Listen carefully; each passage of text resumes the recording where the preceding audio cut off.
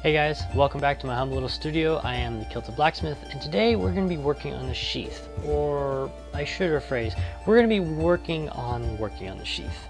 So this is a practice of if I can actually tool leather, as I think I can. So, quick recap, the Seax last episode, the tang has been riveted, the back plate has been fastened to the handle, it's all been put together. I did some shaping to the handle, it feels awesome in the hand, and it's been sanded and at least preliminarily oiled. I'll probably be oiling it again with more linseed oil after just do a fine scuffing on it, and it just feels awesome in the hand. It has some grip, it's grippy, and it feels awesome. So that's been done. Now for the sheath, I have a little idea of what I wanted, or what I want, and I drew it on a piece of paper, just a simple little Viking design.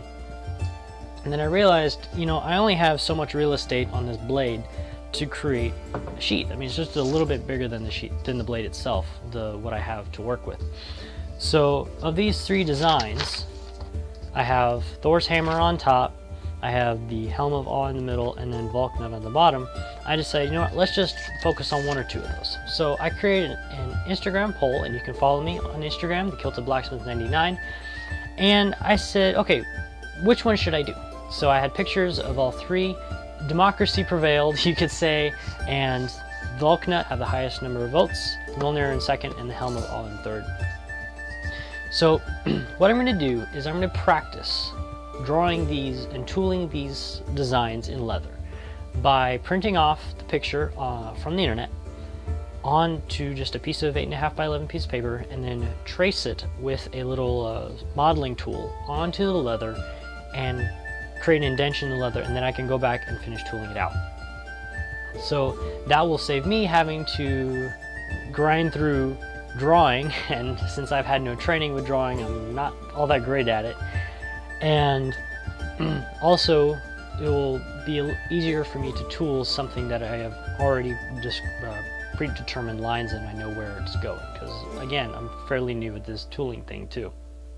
So that's my plan. So this episode's just going to be me practicing, and it may not have a little bit of the actual sheath making in it at the end. So anyway, again, thank you so much for my friend Mike who gave me this wood. It is absolutely beautiful. This is a cedar burl.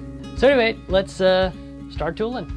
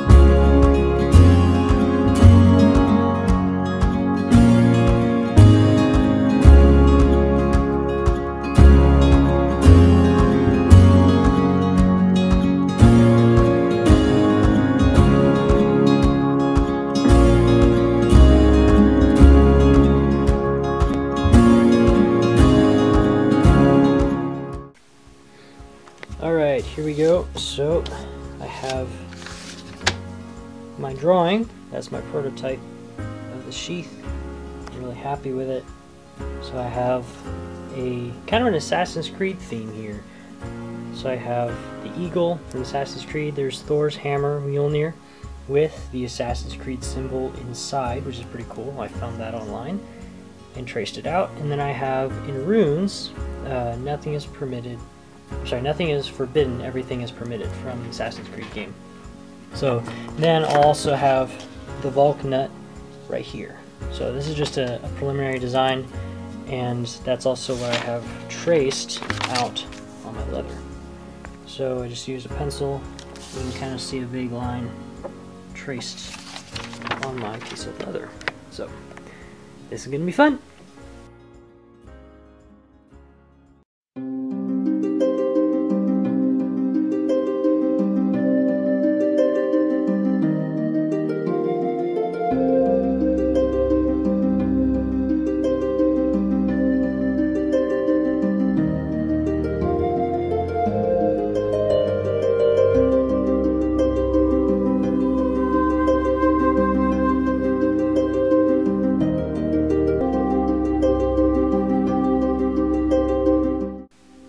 Alright, I got my border lines all tooled in with the old shoulder knife. And so that will be, between those two parallel lines, will be my my writing, my runic writing. So, come together nicely. Okay, quick update. I think I might have screwed something up. So, as you can see, I've been doing some black lines on my sheath to draw in the wing pattern. Well, I've been using essentially a Sharpie, not exactly a Sharpie, but it's the same thing. So I can't get this out. So I was looking online, and I'm going to try to use a bottle of rubbing alcohol. Let's see if it'll focus on that. There we go. So 50% rubbing alcohol. Hopefully this works. I'm going to test it on another piece of leather. I'm just going to grab a scrap piece and put a line in it, maybe do a little bit of tooling in it, and then let it dry, put the alcohol on there, and hopefully it works, because I really don't want to start over, because my writing, the runic writing, I think is as perfect as I'm going to get it. So I want to use this piece as a final sheath, hopefully. So we'll see how it goes, and let's just test it. So that's all I can do. I feel like an idiot because I used Sharpie. Don't use Sharpie. When you're doing leather, do not use Sharpie. It doesn't come out. I tried rubbing alcohol, I tried denatured alcohol, nothing. Acetone, nothing. Doesn't work. So I watched some YouTube videos on how to make a proper Seax sheath, and actually I was doing it wrong anyway. You don't cut out the spot and resew it for the rub back bit right here. What you do is it's actually one piece, and then you just wet form the whole thing. So I'm gonna try that. Hopefully it works, and then I will redo the whole design. So I really like this design. Maybe have the wing. I think I took it down a little bit too far. But how I did it with the texture, and obviously you can't feel it, you may not even be able to see it, is I actually went over with a tool on the underside, or on the top of each feather, which is the bottom of the feather above it, and did some tooling where it actually made it feel like the feathers were laying on top of each other. So it's a really cool effect that I really like. And then I really liked the rune drawing, my runes up here, but I guess we'll call this a template for what not to do. So this is technically a fail video, but I think what I'll do is I'll maybe do a tiny bit more tooling on it, just to, I mean, I can't mess it up, it's already messed up, So just to do a little bit more practice on it, like I said at the beginning of the video, this video is about practicing leatherwork. So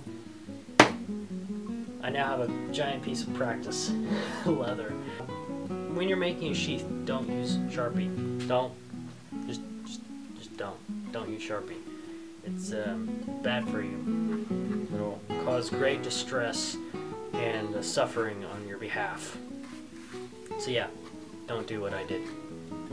So that's basically it. So anyway, this is a new type of video, fail video, unintentionally so. But if you like the video, hit like, and if I earned it, hit subscribe, and we'll see you in the next one. Hopefully I'll have better success, or success at all. Anyway, see you guys. Shalom.